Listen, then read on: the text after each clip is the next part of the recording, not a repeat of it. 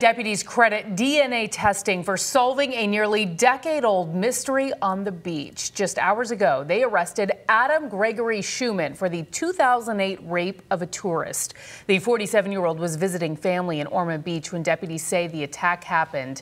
The case went cold, that is, until 2015, when the state sped up a backlog of rape kit testing.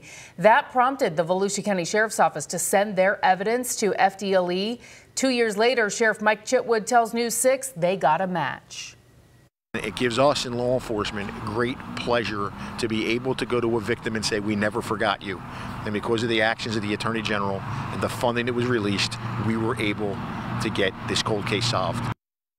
Investigators found Schumann in Vero Beach. Tonight, he is sitting in the Indian River County Jail charged with sexual battery. News 6 found out Schumann is also a registered sex offender from 1998.